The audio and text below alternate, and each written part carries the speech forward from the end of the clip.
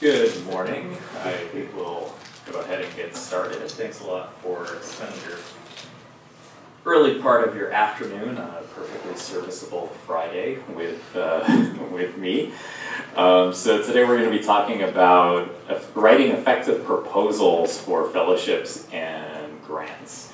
And I'm going to cover both fellowships and grants, and there are a lot of similarities. There are some differences too, and I'll talk about those as we go along. My name, for those of you whom I haven't met, I'm Darren Lipomi. I'm a professor in nano and chemical engineering and also associate dean for students in the Jacobs School of Engineering at UC San Diego. All right, so what are we going to talk about? So, what is a research proposal? A research proposal is the vehicle by which you communicate with an audience your idea and why it should be funded. What is the importance of writing a compelling research proposal? The reason that we write is because we can't plug into the reviewer's brain directly. The writing process, the process of making figures, is this thing that takes 100 hours to do, when eventually we will hopefully just be able to make some kind of a neural link to the people, and they will automatically appreciate why our ideas are the best and deserve funding. Unfortunately, committees can't do that yet. So you need to do this process of writing using language and figures and so on. One time I was at a grant writing workshop put on by the NIH, National Institutes of Health, and one of the program managers said that there are many more bad proposals than bad project ideas, and that good ideas get obscured behind bad prose and bad arguments and figures that can't be discerned. To the extent to which that's true, and the extent to which he was just trying to be nice to the audience of NIH awardees, I'm not sure. I have my own opinions on that, but I'll get to in a little bit. So what are we talking about in terms of grants versus fellowships? So graduate students, how many are grad students in the audience? How many postdocs?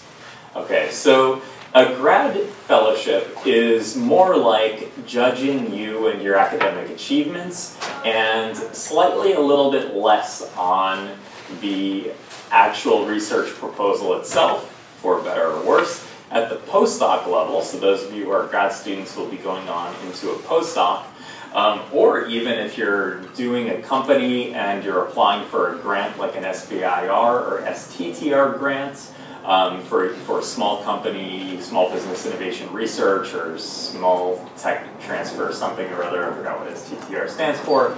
But you'll be doing this process as well. And even if you work at a big company, there will always be reasons for you to write up your results for getting more resources. So this is relevant whether you go into academia or not. At the postdoc level, a research fellowship is much more like a grant.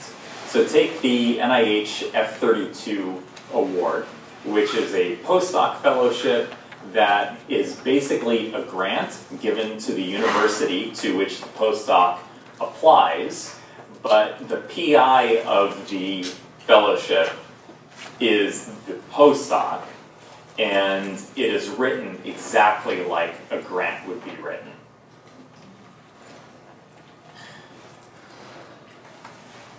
A grant proposal, although we can't plug directly into the brains of the reviewers or the program manager or the scientific review officer, is a psychology experiment.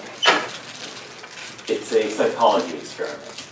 You have to begin the process of writing a grant proposal with faith. The faith that that blank computer screen, that blank document, can be chiseled away with your writing in such a way to reveal a project proposal that can be funded and will be funded. Much like this is attributed to Michelangelo, the famous Italian artist, that before making a sculpture like the David statue or the Pietà statue, that he envisioned that this block of solid marble already had that sculpture in place. All he needed to do was remove the unneeded bits. So you have to have faith that that blank piece of paper, or blank document on your screen has a winning proposal in it. What is the life cycle of a research proposal? A research proposal, one time, I wouldn't necessarily recommend that this be how you approach research proposals, but one time I was, for about 10 years of my life, I was totally uncaffeinated. And the reason is because in grad school I spilled acid on my face and I went to the emergency room for chemical burns, and they told me that my blood pressure and pulse were out of control because I was drinking like 2 pints of coffee every morning. And then I did 23andMe, and it said that I had a poor caffeine intolerance, or poor caffeine tolerance, and to reduce my caffeine intake.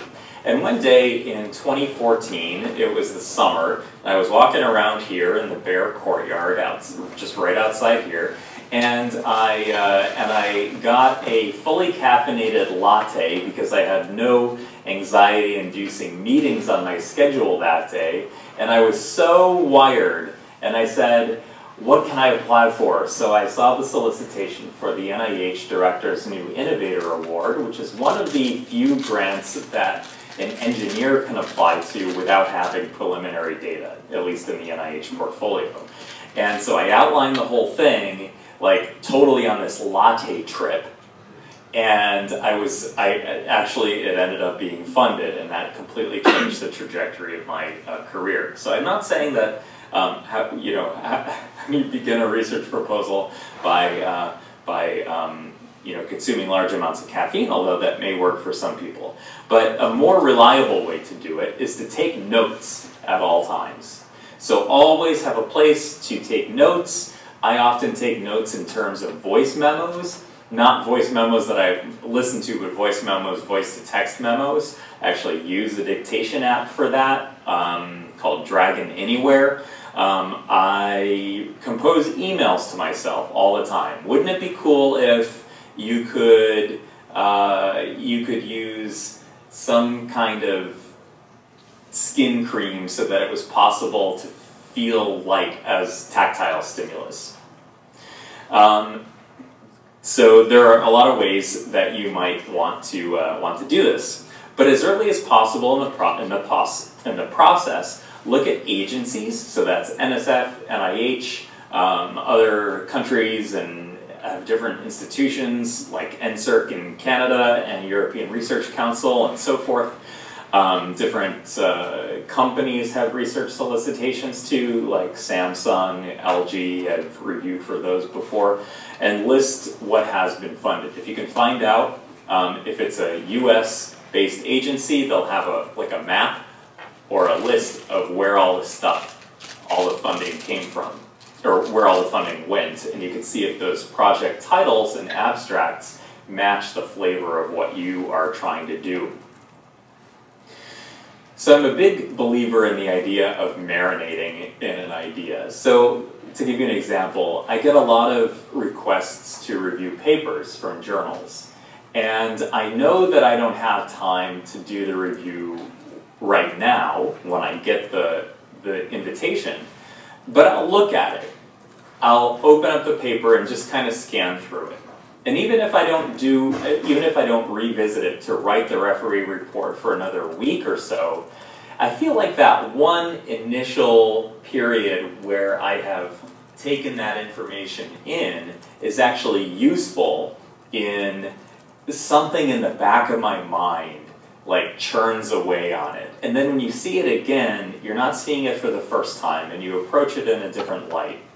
It creates buckets in your mind. So as early as possible, before you've made any figures, before you decided what your preliminary data is going to be, have the agency in mind. Like, look at that list. Cross-reference it with your idea. See how you might be able to tailor that idea to that particular program. Also, use this time well in advance of submission or writing to socialize your idea with colleagues. That is, subject it to conversational pressure, because you can get a lot of free consulting from your lab mates, from your PI, and where you say, I'm thinking about this, and they'll say, well, did you consider this and this and this criticism? And like, no, maybe I didn't. Maybe I should alter my approach in some way. Because when starting out, like even now, even after 11 years as a PI, 9 out of 10 of my ideas are crap. And the goal is to reduce that, that number. And you do that by internalizing the feedback of others, because they will approach your idea from a different perspective, and you want to be able to narrow down what is a robust idea where you can run good controls, where you can know what has been done in the literature already, because that's what your colleagues are really good for too, is knowing, like, no, so-and-so did that already, or so-and-so did that already, you might want to see what the pitfalls are. And don't get embarrassed by doing this. People like to have their brain picked about ideas, because when you have your own brain picked by somebody else, you like to be able to like show off a little bit and ask like those pointed questions, like, why would somebody use that device? Or like, this company is doing this, or this research lab is doing it already. Find a day or a week where you have a few blocks of time to work on your ideas and carve them out. Like, this is once we start getting in the writing preparation stage. And my suggestion is, once you have your idea notebook or your voice memos or your dictation or notes that you've taken from conversations, write down everything. Just write down little phrases, because sometimes a little phrase that you write down or that you think of can actually trigger a whole avalanche of like, it can trigger a whole paragraph or a whole section of the grant. Like, how would I elaborate on this one particular idea I had for this proposal? It's not necessary to write a complete outline at this point. So a lot of times when I do section headings, so my advisor was my advisor, still alive, still is a person, George Whitesides, who was known for microfluidics and self-assembly and stuff.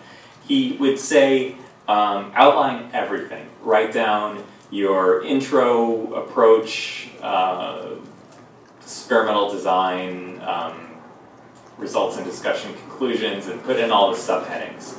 What I found, though, is that I started to write prose, and then I'd have to make huge changes afterwards when I realized that the details of the prose didn't match the outline that I came up with before.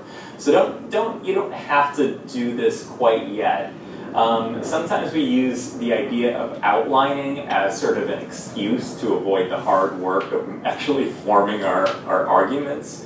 So go ahead and just write as fast as you can. Use any, and by fast I mean not just for the sake of fast, but so that you don't forget stuff that you wanted to put in there. Don't worry about the way that sentences are crafted at the beginning. It's fine if they're 50 words long and you use all kinds of jargon at the beginning. That's fine. You can refine it later. This is also the time when you find collaborators to fill in holes. Maybe your PI can help you fill in holes, like, I need a computation expert, I need a bioinformatician expert, I need a mechanics expert, I need a chemist, I need human subjects person, I need animal facilities. Who are you going to go to to have access to those resources, and that's it. And you need to ask these people early. Work on the figures with your draft text as a guide, and then finalize your figures later. Then finalize the text, and at that point you're finalizing the figures. Now the second half of the life cycle of a research proposal is when it's out of your hands. So you submit the research proposal, and you have a beer or a sparkling water, and then you wait 3, 4, 5, 6, 7, 8, 9 months for news because it takes forever for stuff to get reviewed. Even though, oddly, when you review for one of these agencies, they demand your stuff in 3 weeks. And then often you don't have actual funding for up to a year. So what does the review process look like? So the program manager is the scientific manager of that particular realm of science in the agency to which you submit. The program manager may or may not be the same person as the scientific review officer. That is the person that handles the peer review process. At NSF, they are the same person. At NIH, they are different people. And I'm sure there's a joke in there about like Law and Order, where the narrator says, in the grant review system, the grants are judged by 2 equal but separate organizations. And so there's this whole scientific review office that organizes the study sections, they're called. This is all for NIH. Then they send those reviews back to the program manager that is in National Cancer Institute, National Institute for General Medical Sciences, National Institute for Bioimaging and Biomedical Engineering, what have you. There are like 20-some institutes within NIH. And then, based on the scores, the program makes a decision on funding. Who is on the review committee? They are peers that ostensibly, or that nominally, are from your field or the field of research of your proposal. They're called, it's sometimes called an ad hoc review meeting, or committee. So in NSF, usually these committees are formed and dissolved with every batch of proposals that comes in. So the same people are not necessarily on it every time. At NIH, maybe around half of the people serve a 4-year term. Those are called standing members of the study section. Then there are temporary members of the study section that rotate in and out. Maybe they'll do 1 or 2 in a row, or maybe 1 a year or something like that, and maybe 1 only ever. In an NIH proposal, you get to recommend that a certain institute look at your proposal, like NCI, National Cancer Institute, and you can also suggest what study section read it, like cellular and molecular technologies, or instrumentation and systems development, thinking about ones that tend to apply to engineers. They don't have to take your suggestion, but it helps them to provide a suggestion. Okay, you want to think about writing to generate champions on the panel. So if you can speak to a couple of people, speak to your peers on the committee, then when the panel gets together, in most cases they will get together. They generally don't get together if you apply to DoD funding. Usually those are all done by email. At NIH and NSF, they're usually done with a discussion, depending on the stage of the process. And if you have, if you can convince a couple of people in a really strong way to convince the panel that this is a strong proposal, then you can kind of leverage their voice. Now, how do you do this in practice? Well, you write an effective proposal that at least doesn't offend anyone, right? I'll talk more about that in a moment.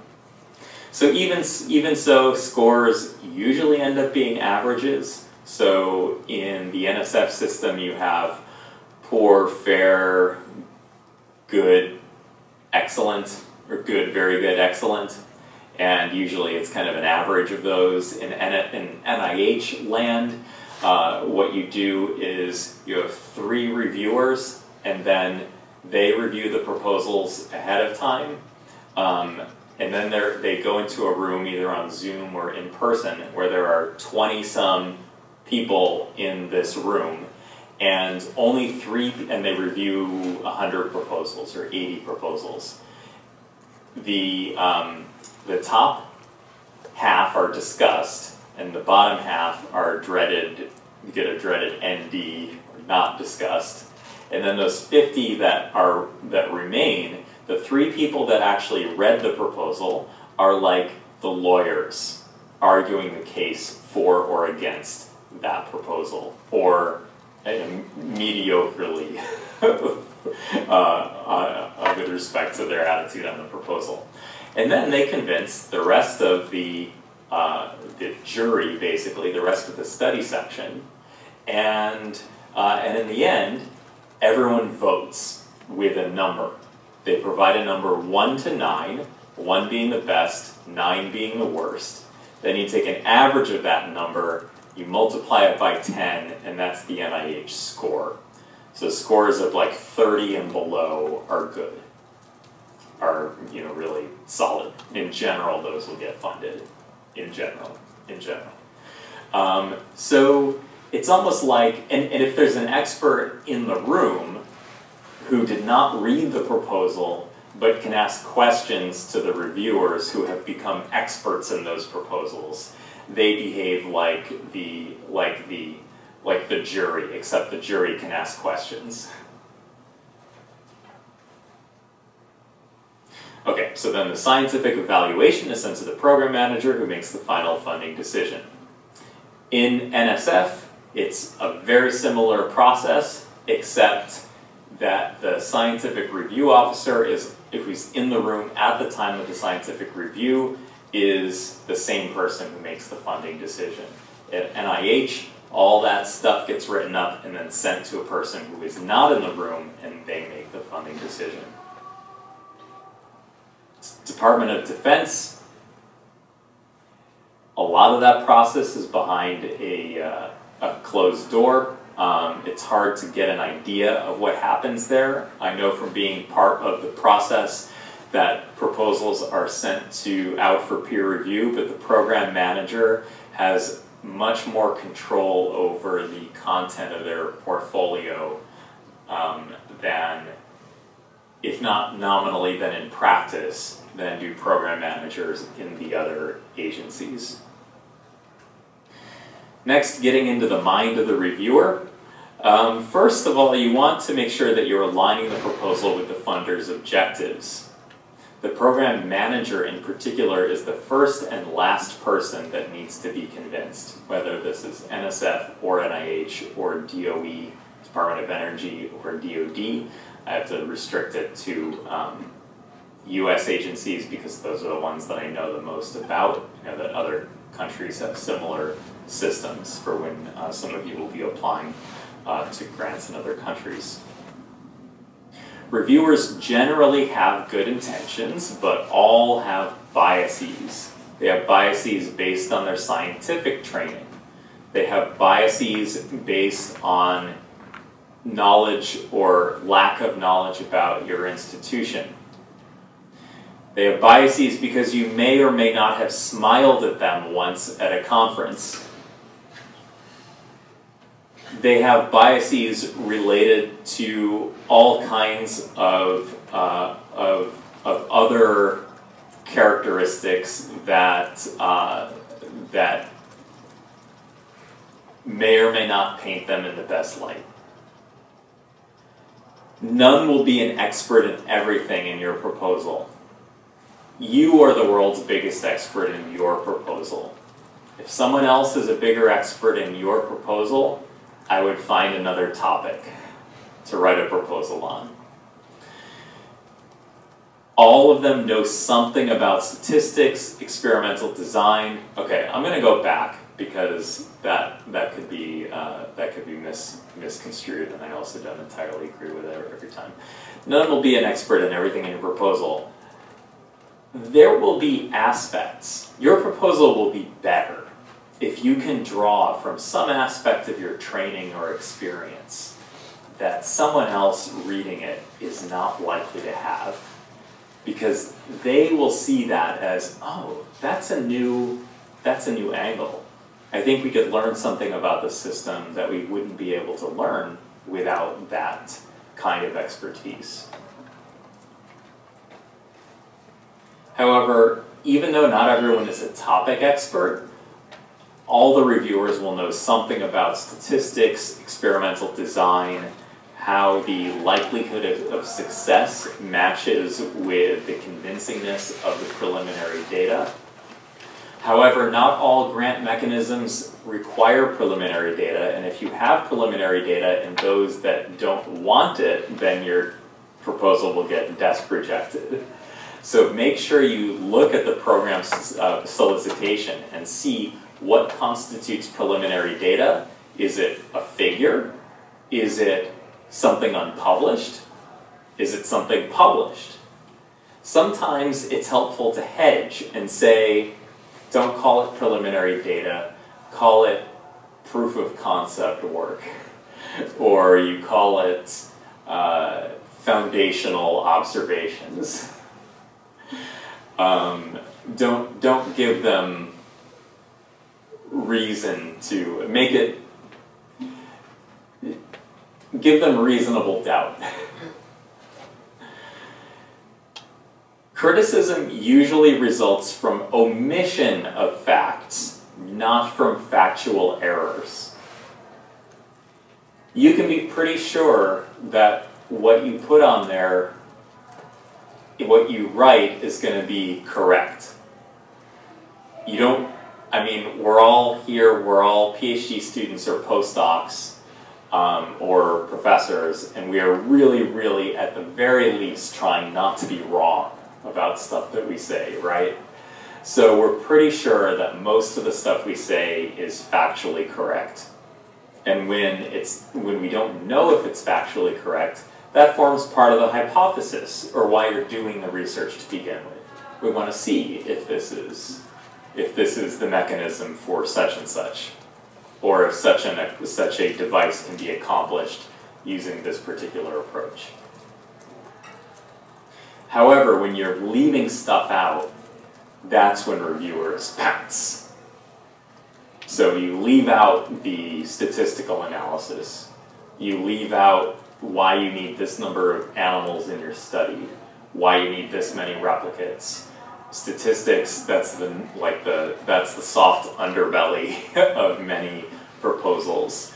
If the type of measurement you're proposing, say it's X-ray photoelectron spectroscopy, doesn't match, doesn't give you the kind of information that you're saying that it will, they'll pounce on that because you've left out the experiment that you need to prove your hypothesis, or this kind of, or say you are writing, you're doing some kind of computer vision task or something, and there's some algorithm that some researcher has developed and you didn't know about it, or worse, you knew about it and didn't cite it. Those kinds of omissions, those are the unforgivable ones, where if you accumulate a couple of those errors, forget about it. But for the most part, they will believe what you tell them. First, do no harm. This is what they teach doctors. Don't say anything, don't write anything that could be construed as arrogant or combative. Like, a massive hole in the literature is such and such. Or these other researchers failed to account for blah, blah, blah. Because one of those other researchers might be reading your proposal. Or maybe that researcher smiled at the person at a conference reading your proposal. Anticipate the concerns that a reviewer might have. Have a section explicitly on pitfalls and alternative strategies. And this isn't a suggestion. If you don't have this, you will get hammered by at least one of the reviewers. You know why? Because reviewers they're busy and they've banked these criticisms in their minds. And it's a bit like one of those child's toys where you pull the string and the arrow goes around and it lands on the cow and it goes, the cow says, oh. And it's like you pull the chain on the reviewer and it goes, the PI did not include anything about biostatistics. Pull the chain. There's no pitfalls section. The PI and the co-PI are located more than 100 miles away from each other. How do we know that they can get in contact? So there are the same criticisms that are used over and over and over again. Make sure that you explicitly address any program-specific criteria.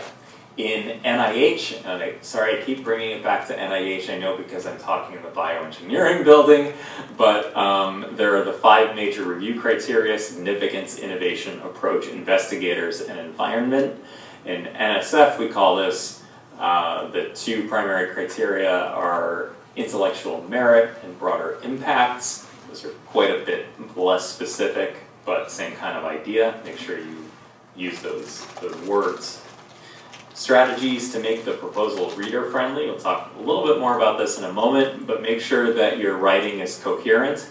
And I don't mean that like, you know, when you're about to fall asleep and you say something that's incoherent or you think something that's incoherent. I mean, one section should logically follow into the next. One paragraph goes into the next, one sentence goes into the next. Anticipate questions and answer them as you go. Try to get into the mind of the reader. How do you navigate multiple agencies and programs? There are a lot of idiosyncrasies of programs. So NSF, the buzzword is transformative potential of this research. NSF can tend to be more high risk, high reward.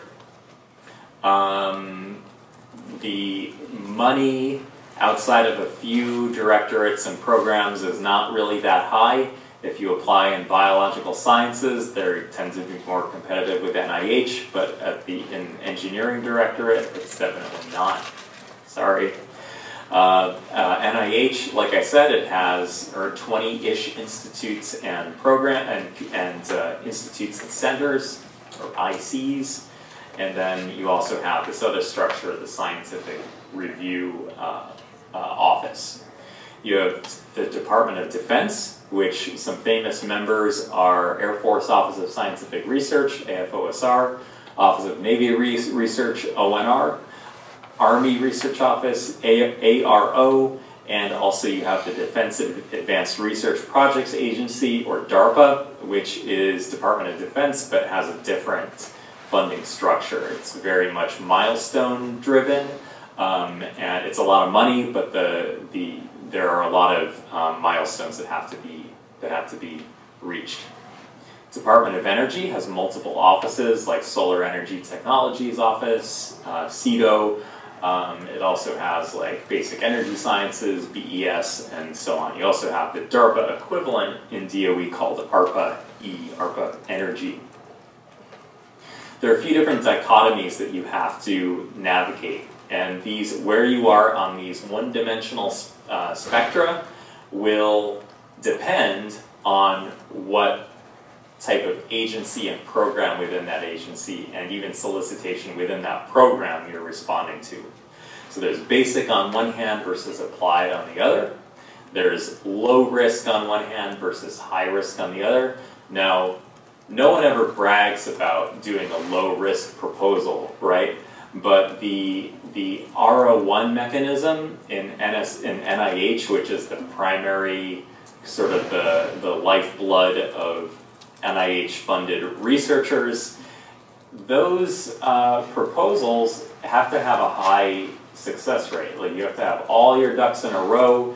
You have to be pretty sure that what you have is going to work based on your preliminary data. Right now they call it the rigor. They've changed the word from preliminary data to rigor of previous results or something like that.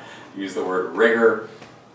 But then there's also like the transformative R01, Transformative Research Award, which is in the Office of the Director, which is high risk, and you don't include preliminary data in that mechanism.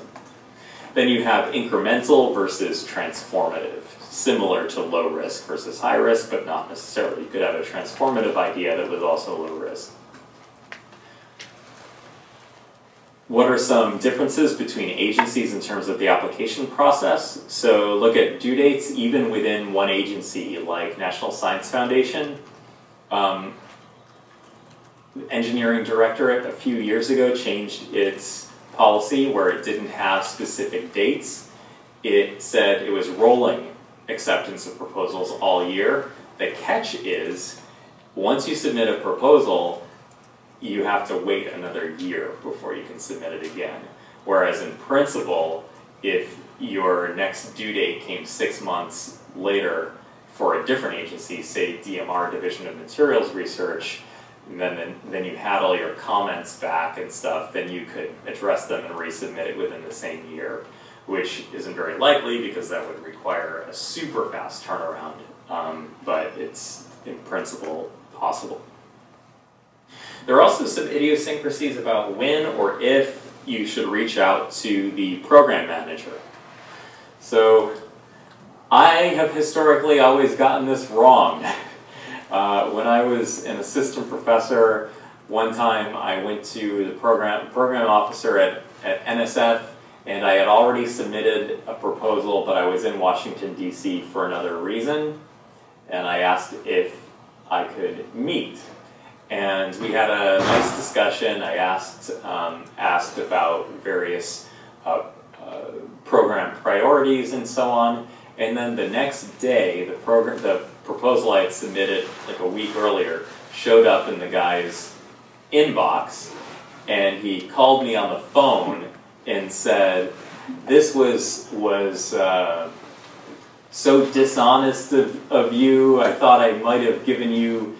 I would have been more guarded in what I said, but the reason I didn't ask anything about the proposal, I just asked about the program, was because of that. Because I didn't want to think, well, I already submitted it, now there's nothing I can do, right? So I had a very general conversation. The program manager was very upset about it. It totally ruined my day. In another instance, working with with somebody in another agency, I won't say what it is because it would narrow them down way too much. They said, this was like 3 months before I submitted before the due date for this particular proposal, and the program manager said, "I can't meet with you when you come to Washington, D.C. because you haven't submitted the proposal yet, and I fear that I would give you an unfair advantage." Completely the opposite guidance. So there is no, so I guess what I could say is talk to the person a year ahead of time, and then you'll be safe. Then you'll be safe. In some cases, a program manager will discourage you from submitting it to their program. Okay, so you don't submit your proposal to their program because they know how proposals tend to do on certain topics in their program. But beware of cases where the program manager tries to tell you how your proposal would be perceived in other programs. One time I had a program manager who turned down a proposal and said that they shopped it around to a bunch of other programs and no one was willing to take it. No one said that it would be a good fit for the program. But I had already written it and I submitted it to another program anyway. And it got funded. Not only did it get funded, but it broke my long losing streak at NSF of 11 proposals rejected in a row between 2014 and 2019. So sometimes you have to take the information you get with a grain of salt. There will be eligibility criteria for different programs that you really, really have to keep in the back of your mind, keep in the front of your mind. Does your project involve humans? If it involves humans, is it merely human subject research or does it qualify as a clinical trial? Now what's the difference? A clinical trial studies the effect of a proposed intervention. Intervention is the key word. Are there animals involved? Is your IACUC protocol all set? Is there foreign involvement? Are you shipping samples to another country? How do you find the right program solicitation? Well, it's a mess out there, and I didn't learn this till very far into my program, and nobody told me what I'm telling you right now. So within each agency, there's something like a directorate, then there's something like a divisions within that directorate, and then there's a program. For example, the agency might be NSF, the directorate might be engineering, the division might be CBET, which is chemical, biological, environmental, transport. I don't know why those particularly get grouped together, but there it is. And then the program might be disability and rehabilitation engineering. Sometimes programs are coded to correspond to different fields, and you might not be aware of this the first time you look. CMMI is, I'm totally going to get this wrong, but manufacturing, mechanical innovation, something like that. It's basically where civil engineers and mechanical engineers send their stuff. Now there's a biomechanics and mechanobiology program within CMMI, and okay, so there's some overlap with bioengineering and some other fields. CBET, chemical and bioengineering, environmental engineering, transport phenomena, anything that involves heat and mass transport. And you could go on and on. ECCS is the ECE. I forgot what the one for CSE is. It has a C in it for computers. What's important is that although you might look at that solicitation and say, oh, my idea fits into these words, I could see how it could be construed, but it can fit into those fields. But the reviewers that those program managers select might not be in your field, it might be quite far off. It might, furthermore, be like offended that an outsider applied to their pot of money that's reserved for their field. This is kind of like the hidden curriculum of obtaining funding. So everyone's heard of NSF, NIH, DOE, DOD, but then that's the tip of the iceberg. There's all this other stuff under there. Venture outside your field at your own risk. So if you want to apply for something outside of your field, make sure your language or jargon is impeccable. And they will hear that you don't have the same scientific accent that they have. They'll say, no, that's not an afferent, that's a mechanosensory corpuscle. Or whatever. Like, no, that neuron doesn't terminate in the dorsal horn, it terminates in the dorsal root ganglion. Okay, those would be factual errors, but you get the point. There are other ways of speaking a language where you're not quite using the language the way a professional in that field would. So if you go outside your area, make sure that somebody who really knows goes through your language and make sure you're using it right. How to address specific solicitation requirements in your proposal. If they bothered to put it in the solicitation, you have to address it. So, no clinical trials. So if you do something that looks like an intervention, it'll get desk rejected. Coming up with novel ideas. I guess this is like the core of the whole thing, right? Have all the good ideas been taken? I personally don't think they have been. How do you find new ideas? I think the best way is to look between fields that don't often talk to each other. So all my best collaborations right now are with, so I'm an organic materials scientist, engineer, organic materials scientist, engineer, whatever. You can see, I think, a lot of the boundary between science and engineering anyway.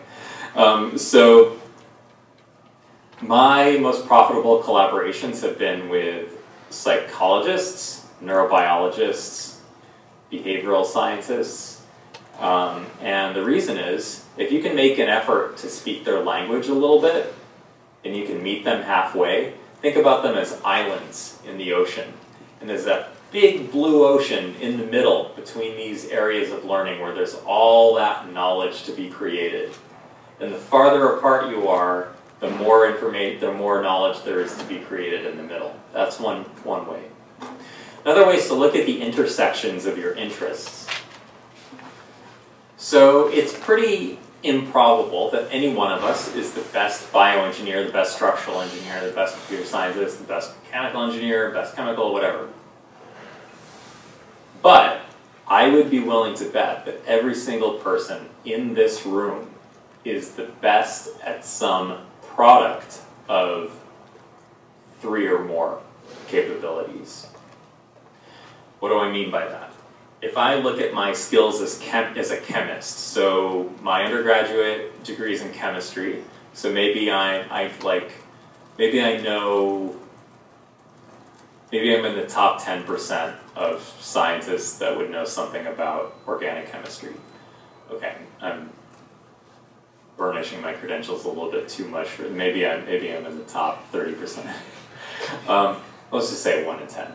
Then I'm 1 in 5 at somebody that knows something about mechanics. So now I'm 1 in 10 times 1 in 5, so I'm 1 in 50. Now I'm starting to look pretty good.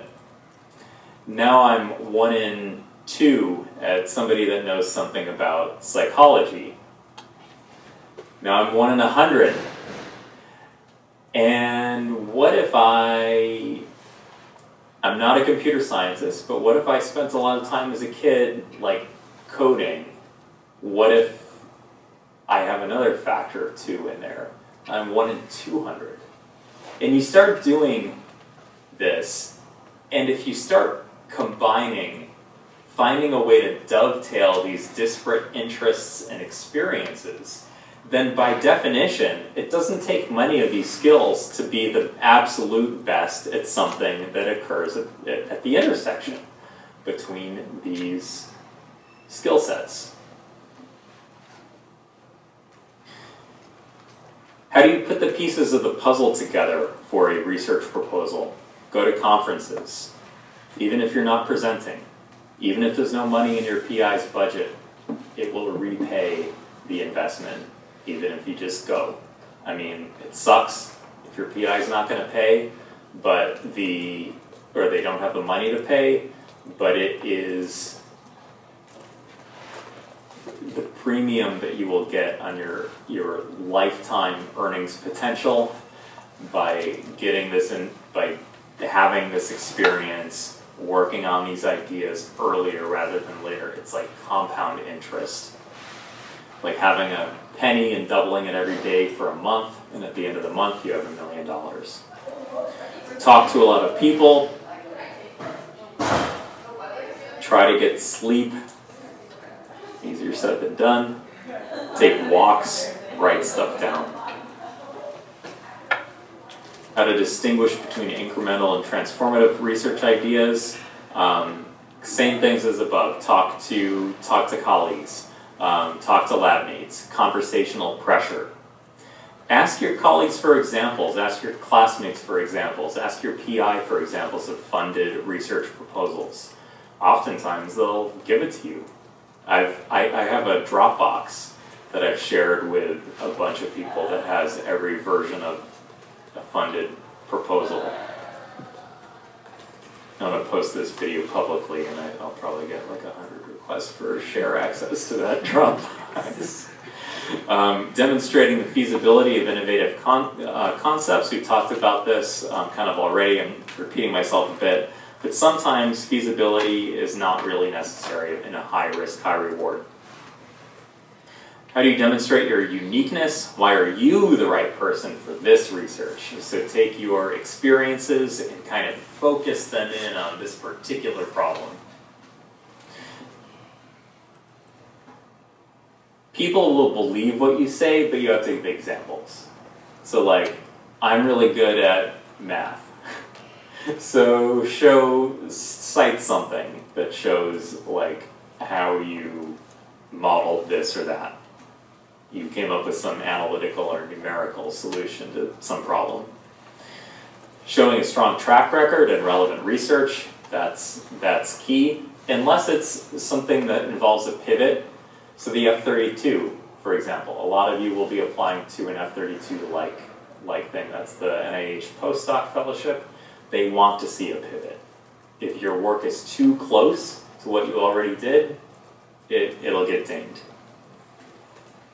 And basically talked about that already. Resources just show that the place you're preparing to go to or the place you are now has the resources like equipment. How do you know? How is the reviewer going to know that UCSD has an NMR? I don't know. Letters, evidence, say what building it's in. That makes it real in the person's mind. Usually there's a separate document for that, so it doesn't count against your page limit. Ways to demonstrate your access to the necessary equipment, especially if it's not on campus. Highlighting collaborations that have provided access to additional resources. So publishing papers together with an international collaborator or a collaborator in Ohio or Pennsylvania or someplace far away from San Diego. Having a track record of publishing together is important. Right? A few tips on writing clearly and concisely. If you're interested, I have stuff on my YouTube channel about this, multiple hours of videos on how to write concisely and clearly. Avoid excessive hedging. So in most cases, this will probably, generally speaking, do this, I think. People will give you some leeway there. Academies is like really long sentences, like sentences more than 20 words. Academies involves excessively long words, like stick to 3 syllables or less. I'm not kidding. Stick to 2 or less where possible. Got as opposed to receive. only sort of kidding. Signposting, so avoid like, first I'm going to tell you this, then I'm going to tell you this. If your writing is coherent enough, it'll be obvious. Use short words and sentences. Jargon doesn't make you sound smart, it makes the reader feel dumb. Avoid redundant information. Importance of logical flow of ideas and coherence. So critically, each paragraph has to start with a topic sentence that has the beginnings of an argument, not just a title. So chemical libraries are used often in screening for agonists for cell surface proteins. Okay, that's a title, that's a statement, but if there's no torque in it, there's no reason why somebody should continue reading that paragraph. Say something about combinatorial libraries and screening for small molecules. Each paragraph has to end with a sentence that begs the next one. So set up a little bit of uncertainty, unless it's the last, well, no, even if it is the last paragraph of the entire paper. Make the reader want to continue. Each sentence ends with the heaviest or most important information or the longest element of a list. Read the proposal out loud. If you get out of breath or not delighted by the exactitude of every sentence, rewrite it. Because there is a lot of like cognitive load involved in processing long sentences. Figures, all proposals, I'm running out of time so I'll go fast. All proposals have to have figures, a nice figure overview that ties everything together like a graphical abstract on the first page or as early as possible that gives you the whole idea of the whole fellowship or grant proposal all at once is awesome. Start on the figures early, use simple color schemes like the Google colors, or use some other color scheme, but be consistent. The font size must be absurdly large in Illustrator, PowerPoint, etc., so that it still looks good when it's shrunk down to 3 inches. Crop out the native scale bars on a microscope. Use a sans serif font, because if you write it in all Times New Roman, it looks like it was written in 1890. Preparing a budget. The budget may or may not be a scoreable criterion, but the reviewers will see it. It's a bit like in a courtroom. How many of you have been on jury duty? Okay. So sometimes in a courtroom, the judge will say the jury will discount that statement because an objection has been sustained. But the jury already heard it. How could they completely reject it from their psychology? The budget goes in, whether it's a scoreable criterion or not. So the reviewers see it, and they see if this person is being greedy, or there's no way that this instrument costs this amount of money.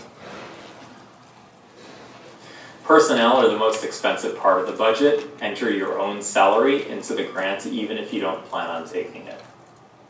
Because you will get dinged if you are putting time or effort into a proposal, but you don't have your summer month or your all of your, obviously as a postdoc you're going to put your postdoc salary in there, but those of you who go on further in academia or as a research scientist or a position that gets salary from grants, make sure to put that all in. Don't forget the common items like travel, publication fees, materials, recharge, and overhead. Overhead is the weird one. Overhead is like the tax that your institution charges on top of your direct costs. So if you need 100K in the UC system, you don't ask for 100K, you ask for 158K because we have a 58% overhead rate. That's money that pays for staff support, for the air conditioner, for the facilities, and so on. Usually your financial staff will guide you or do it for you, like getting all the budget numbers to come out right, but it's important to know where all these numbers come from. And follow the funder guidelines. Handling criticism and rejection. I can tell you that you won't get 100% of the things that you don't apply for. And if you don't get rejected, some of the time you're not taking enough risks and or you're leaving money on the table. It's like how a hotel aims for 95% occupancy rate, because if they had 100% occupancy rate, they wouldn't know where the ceiling was. They wouldn't know how much they could be asking for. There would be people who would stay at the hotel who can't get in because it's booked, and those people have money too. So if you don't apply for more stuff and get rejected, you'll know that you're not taking enough risks and you're leaving money on the table. Reviewers and program managers are not out to get you. They only have the budgets for 10 to 20% of proposals that get accepted. Some criticism is highly unfair, and yes, that detail might be in there somewhere, but the reviewer just didn't find it.